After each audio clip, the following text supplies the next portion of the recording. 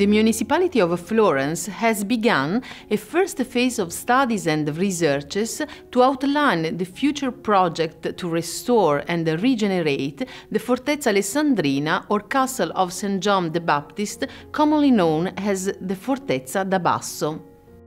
A strong team of some of the most accredited institutions in the area has been formed for the occasion, with a memorandum of understanding among the City Council, University of Florence, Military Geographic Institute, and the National Research Council Institute for the Preservation and Enhancement of the Cultural Heritage.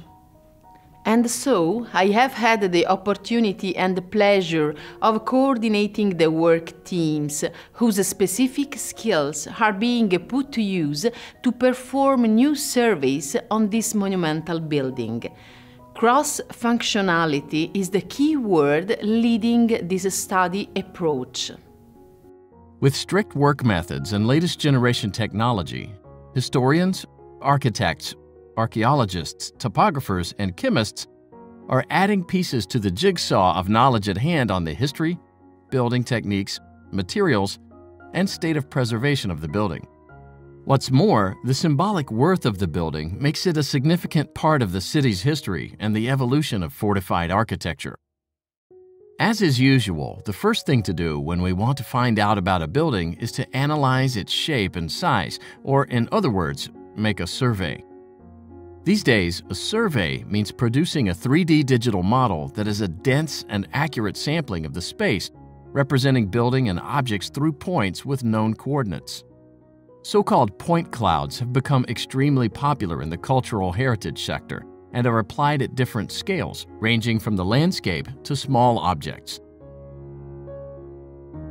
But how are these point models generated? Unlike direct surveys using simple measurement tools to acquire the main break lines in a two-dimensional world, instrumental surveys, which are the norm in geomatics or the set of disciplines that measures and graphically plot objects in space, always produce three-dimensional data.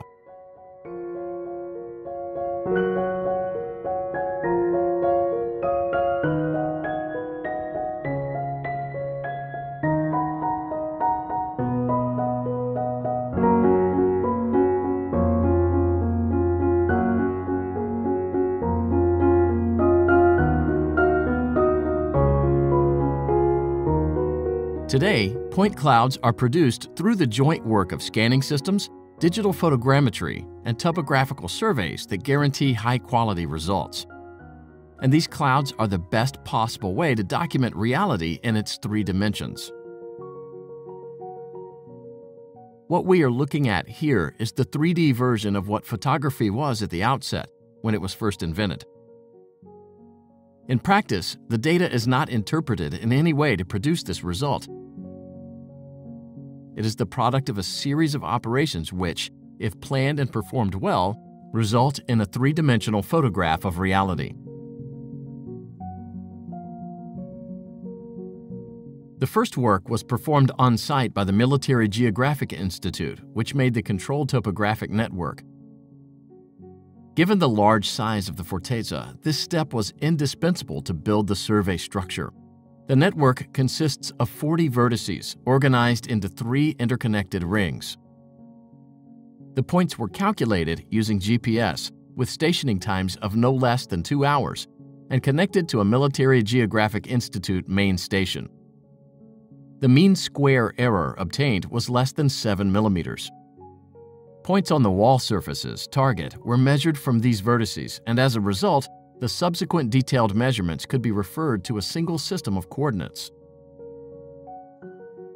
Another key word in this work is integrated survey.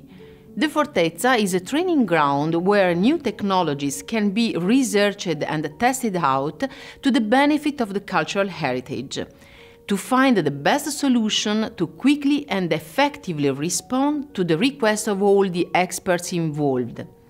Here, the GeCo Lab, which I oversee, experimented integrated measuring techniques. Photogrammetry, and both ground and mobile scanning systems. That is, installed on a vehicle which went through both the inside and the external perimeter of the Fortezza. All in all, over 3,000 images were acquired and more than 530 scans made. This resulted in almost 17 billion points, giving the position and size of every block of stone and brick in the three-dimensional space.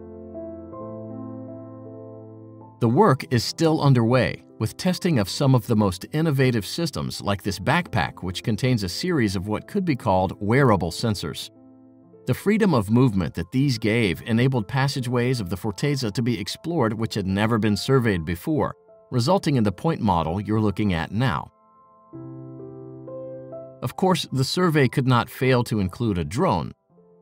This will be used to survey the embattlements as soon as the weeds invading the ramparts and some parts of the curtains are removed.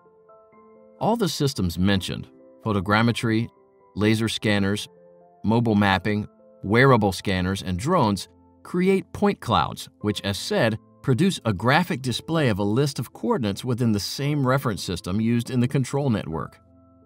This provides the start point. Somehow, it is a technology that provides new answers to old questions, but with the potential for greater accuracy and denser spatial information. At this point, we have a digital model, a reproduction of reality which links all the disciplines involved. As well as the usual plans, sections, and front views, orthophotos are the basis on which the historians, archaeologists, and architects can note down their observations and propose their interventions. The value of the data acquired with these technologies goes way beyond the initial project intentions. It has the capacity to take the survey beyond its imagined scope as a metric device to also assume a critical and therefore interpretive role. And this is why there are surveys, plural, and not just one. This is a requirement that these technologies respond to well. The point model provides an archive of data that can be used in the future not only as interpreted documentation, but also, and even more so, as raw data, thanks to the intrinsic value of its density and accuracy. Although it was generated for a specific objective, this data's real value lies in the fact that it can be reused for additional purposes, which were not imagined upon its acquisition. This can include providing new questions and opportunities, and targeting new priorities, from storage to analysis, interpretation and accessibility, to public presentation.